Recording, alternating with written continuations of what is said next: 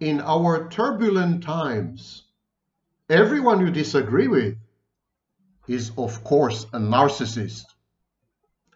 If you pass the staircase and the neighbor's cat hisses at you, the cat is a psychopath and the neighbor is a narcissist. If you divorce your husband, he's always been a narcissist. He says you're a narcissist. Your children agree, both of you are narcissists. Everyone and his dog and his cat and his goldfish, everyone nowadays is a narcissist. It's a useful label. However, there's a theory in psychology, it's known as labeling theory. I'm going to discuss it today. Labeling is seriously dangerous. My name is Sam Vaknin. I'm the author of Malignant Self-Love, Narcissism Revisited, and I'm professor of clinical psychology. Labeling in psychological assessment is when we categorize a patient, when we classify a patient. We use nosology, or we use a classificatory system in order to slap a label on a patient. Labels are shorthand. They are the equivalent of scientific stereotypes. A label allows us to capture, with minimum words, maximum information.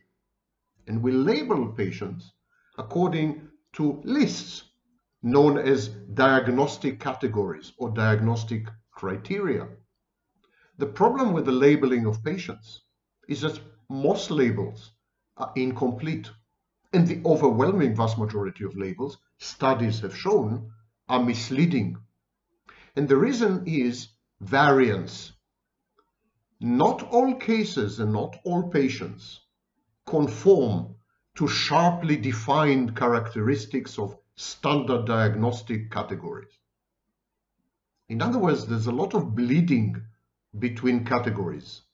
There's a lot of overlap between diagnostic criteria. And consequently, there is something called comorbidity, when we have to label patients with multiple labels in order to finally capture the clinical essence that we have witnessed in therapy or during treatment. This is where labeling starts. But we all tend to label each other, even when we are not qualified to do so. We are not therapists, we are not psychologists, we are not psychiatrists, we are not even humble professors of psychology, and yet we label each other. Labeling theory is actually part and parcel of sociology, not psychology. It's a sociological hypothesis that when you describe an individual in terms of particular behavioral characteristics, this has a significant effect on the behavior of this individual. It's a kind of self-fulfilling prophecy. So when you walk around labeling everyone a narcissist or a psychopath, what you're doing actually, you're encouraging them to behave like narcissists and psychopaths, to emulate narcissists and psychopaths. Labeling is motivational. When someone slaps a label on you, you say, the hell with it. Since anyhow I'm labeled, let me justify it. If your husband constantly suspects you of cheating, you may find yourself ultimately being unfaithful, because you say to yourself, anyhow I'm bearing the costs. Anyhow I'm being punished for something I haven't done. So let me at least do it. Let me get the benefits. Similarly, if you label someone a narcissist consistently, repeatedly, regularly, they end up saying, I'm being unjustly labeled a narcissist. I might as well be one. This creates motivation to conform to the label, a self-fulfilling prophecy or a self-fulfilling label, describing an individual as mentally ill or as deviant or in possession of specific traits like you're stingy, you are disempathic, you're stupid. When you treat people this way, this results actually in mental illness or in delinquent behavior. This is known as the societal reaction theory, and it's a proven fact. Nowadays, tens of millions, if not hundreds of millions of people label each other as narcissists and psychopaths.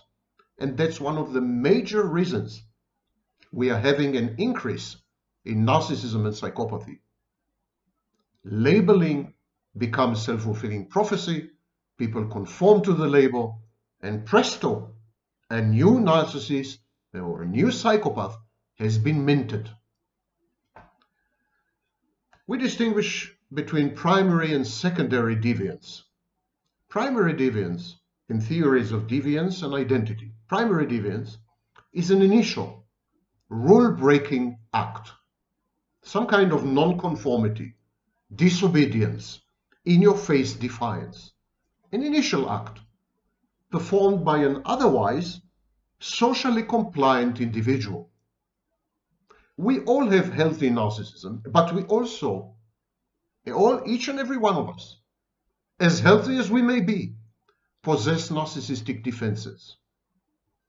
And when someone calls you a narcissist, it triggers and provokes your narcissistic defenses, and you begin to resemble a narcissist, at least behaviorally.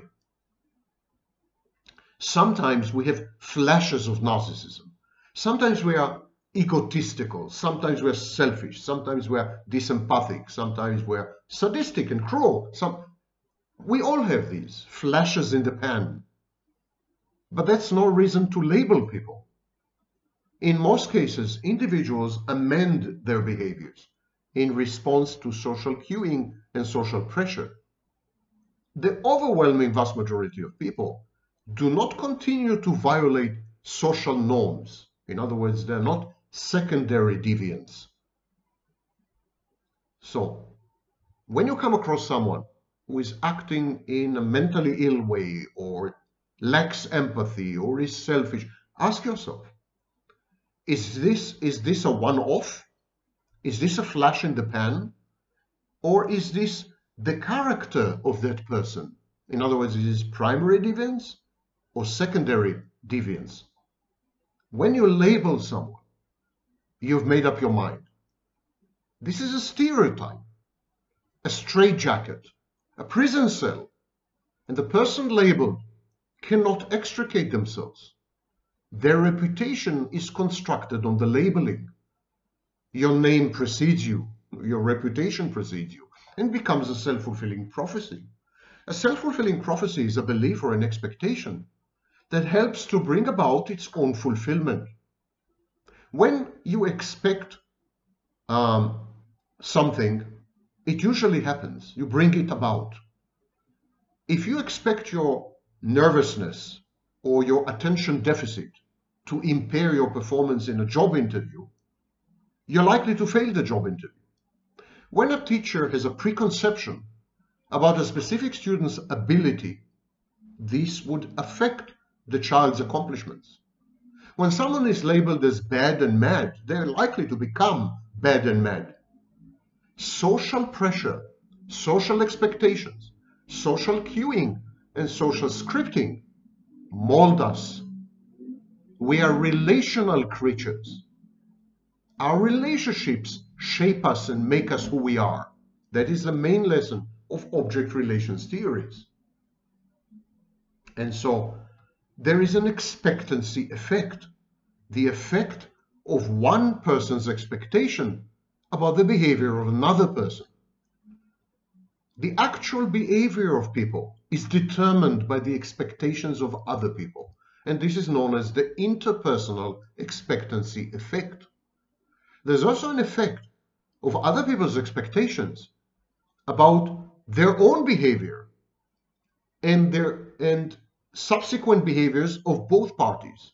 In other words, interpersonal expectancy effects and intrapersonal expectancy effects actually shape our behaviors within social interactions. We are actually responding not to other people, not to real people, but to our expectations of ourselves our expectations of our behaviors, our expectations of the impressions we are about to make, and our expectations regarding the other person, his personality, her behavior, and the type of interaction that is about to unfold. We are managing expectations and impressions all the time.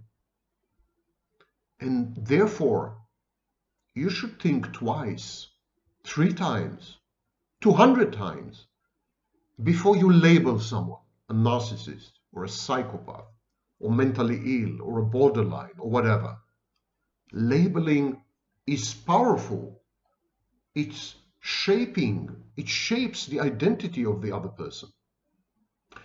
We know, for example, that when there's a power asymmetry, when someone in the relationship has more power, has more authority, has more knowledge, is older, there's a power asymmetry. There's a power matrix where one person has all the potency and the other is weaker, helpless, and consequently more submissive. We know that in such situations, expectations are everything. There is something called the Pygmalion effect. It's a consequence or a reaction in which the expectations of a leader or a superior engender behavior in followers, subordinates, fans, subscribers, intimate partners, children. And the behaviors conform, they're consistent with the expectations of the superior person. The superior person's spoken and unspoken demands shape and mold everyone around the superior person. It's a form of self-fulfilling prophecy. So if there's a manager, for example, a corporate setting, if there's a manager and his expectations of the performance of his subordinates, of his employees, are high, the employees and the subordinates would try to meet these expectations. They would try to rise to the occasion. They would meet the challenge head on, and this would enhance the performance of these subordinates and employees.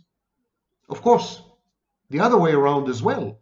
If the manager disparages, mocks, humiliates, and criticizes his subordinates and employees all the time, their performance is likely to deteriorate, not because of passive aggression, because they would try to please the manager or the superior person by conforming to his or her expectations. It's all about group conformity, remaining in the in-group, continuing to belong. It's as if the superior person is broadcasting, if you want to remain in this group, if you want to belong to my sect or my cult or my family, you have to conform to my expectations of you, for better and for worse. And when you go around labeling people narcissists and psychopaths, you're perceived as superior because you imply that you're in possession of some knowledge that the other party is not privy to, has no access to. And this position of authoritative knowledge, which is often fallacious, you don't possess this knowledge, you're not qualified to diagnose. This position creates conformity in the other person, and the other person begins to behave in ways which affirm your judgment and your diagnosis. They become narcissists and psychopaths. The upward Pygmalion effect is an effect in which the expectations of followers and subordinates lead to behavior on the part of the leader or superior that is consistent with these expectations. So it's a two-way street.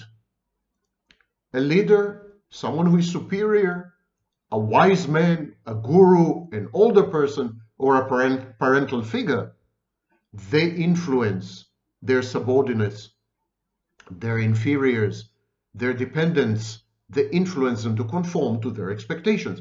But the other way around is equally valid. The expectations of your children shape you. The expectations of your dependent spouse mold you. Expectations of your employees affect your behavior. The behavior of the leader does not reflect their true ability or personality traits, but rather the perceptions of the leader by subordinates. All this is part of what is known as role theory, and I have a video on this channel dedicated to role theory. There are good grounds to claim that pathological narcissism and psychopathy, and to some extent borderline, involve role playing. There's a role of I am a narcissist. There's a role of being a narcissist. And the narcissist acts out, enacts the role. It's a theater play. It's a movie. And in the movie, the script says that you should be a narcissist. So you're a narcissist. It's all about roles and role expectations. Role expectations are the traits, attitude, and behaviors considered appropriate for an occupant of a particular position within a group or social setting. For example, if you are an elementary school teacher, you're associated automatically with expectations of warmth, patience, empathy, compassion, nurturing, because that's what elementary school teachers are like. There's a stereotype of an elementary school teacher, the desire to motivate students, to help them achieve things, and the ability to develop useful curricula and provide appropriate instruction. This is the job description of an elementary school teacher, but it's also the identity of the elementary school teacher. It's who the elementary school teacher is. It's essential. These expectations may be communicated to the occupant of the role by other people in the occupant's role set. So people around you broadcast to you their expectations as to the role you're supposed to play. And these people are known as the role set. Gradually, you begin to adopt their point of view, and the expectations regarding the role become yours. But think for a minute.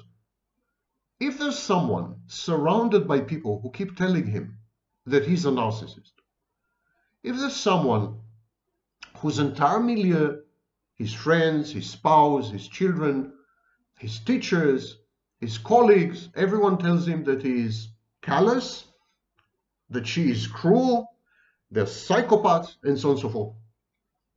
Gradually, they will enter the role. Their thespian skills, their acting skills will be triggered. The role expectations of the role set, of the people around the person, their role expectations would define the person, and they would become increasingly more and more narcissistic and more psychopathic. We are creating narcissists and psychopaths nowadays because we label people, and labels go with expectations. We reward people. When we say someone is a narcissist, we reward the narcissist for being a narcissist. For example, we pay them attention. We bother. We're there. And we penalize them when they're not narcissists, when they're not being narcissistic. So if you've made up your mind that someone is a narcissist and he's being nice to you, you're not likely to say, maybe I'm wrong. Maybe that person is not a narcissist. You're likely to say, he's nice to me because he wants something. He's manipulating me. He's being Machiavellian. Labeling is narrow-mindedness. Labeling is the inability to change your mind or your opinion.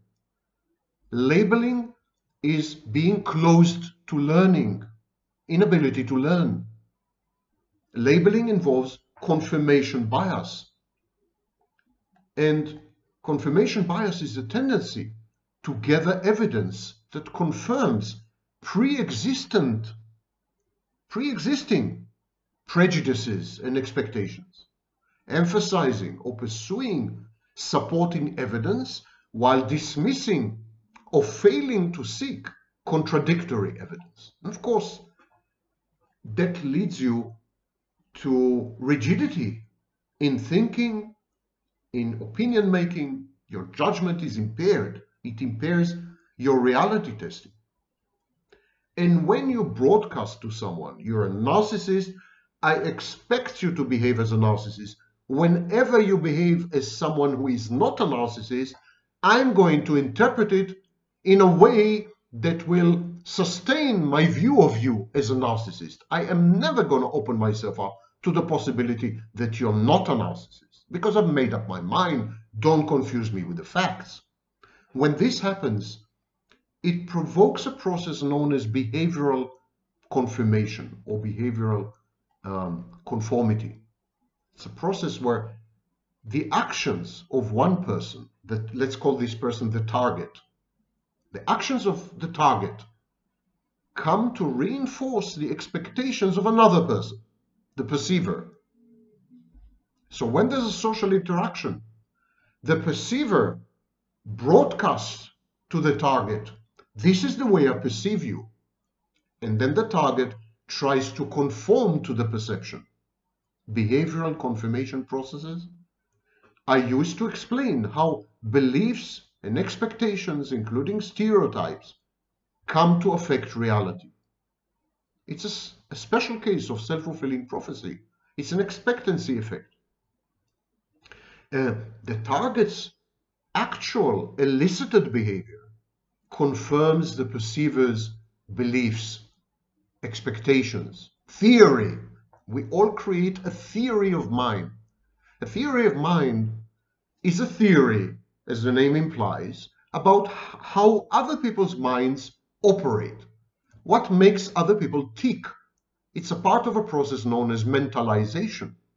When we create a theory of mind about another person, that person tries to comply with a theory of mind. There's behavioral conformity or confirmation. The actual actions and behavioral choices of the target person change in order to sustain and buttress and affirm our theory of mind, our view of the target person, our perception of the target person.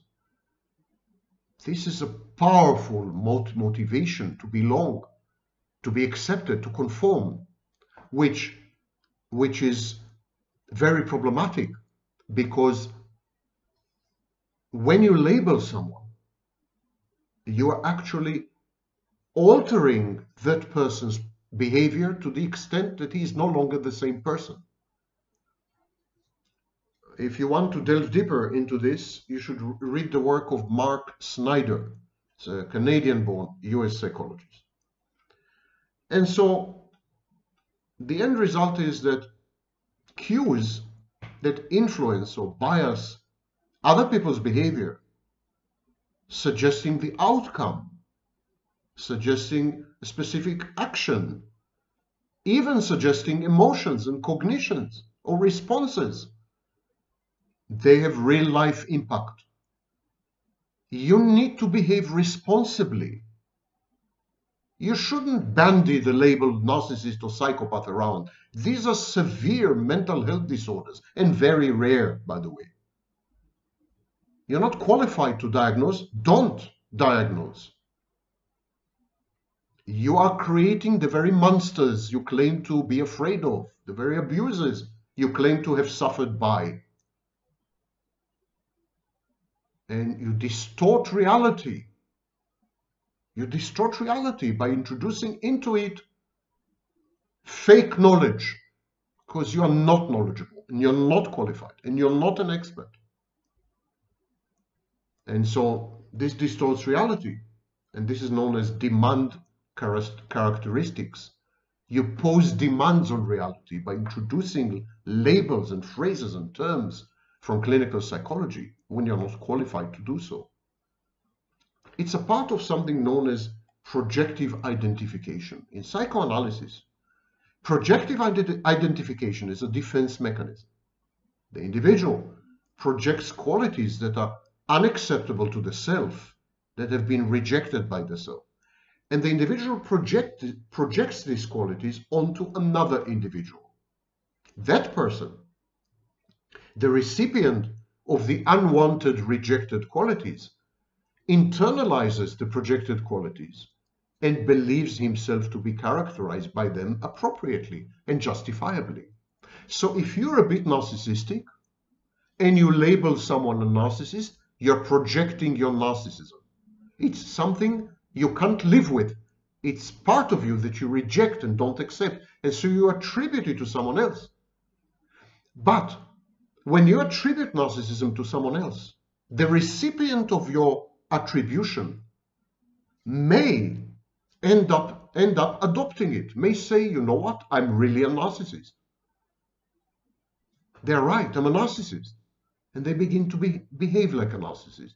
And they begin to think like a narcissist. And they begin to feel like a narcissist. In object relation theory, Melanie Klein said that a defense mechanism involving fantasy and internal splitting is projective identification. She said what we do is we split ourselves into good and bad. And then we take the bad part, the part that we don't want anything to do with, the part that we wish we were not, and then we project this part into another person, an object, another person. And the idea is to harm the bad part, to disown it, to discard it, and at the same time protect it in some way, so that the belief in your ability to control your bad part is sustained. So according to Melanie Klein, you split yourself. There's a good part and a bad part. And then you want to get rid of the bad part.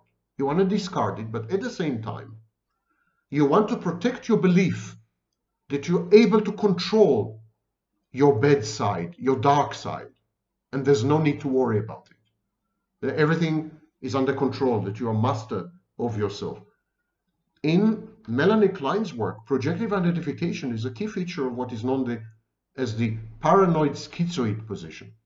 And Wilfred Bion, who continued Melanie Klein's work in some respects, theorized that in normal communication development, the infant projects a part of their mind into another object in order to have that part of the mind felt and understood by the object. It's like the infant gets to recognize itself, becomes self-aware through another object by granting that other object, that other person, granting that person access to the bad part of the infant. But all this applies to adult relationships, because we are all ultimately infants in some way. We all have an inner child. When you label someone a narcissist or a psychopath, maybe you're actually labeling yourself, recognizing the bad aspects of your personality, the bad object inside you, trying to get rid of it by handing it over to someone, and that way retaining an illusion that you're in control of yourself, or at least in control of the bad part. And that's a lot. You are burdening the recipient of your bad part. When you're projecting narcissism onto someone, when you label someone a narcissist, that's a burden. You don't have a right to do this. It's immoral. It's unethical. It's evil. Labeling people narcissists and psychopaths is evil when you're not qualified to do so. And it is this evil, ironically, this evil in yourself that you're trying to get rid of by labeling other people evil.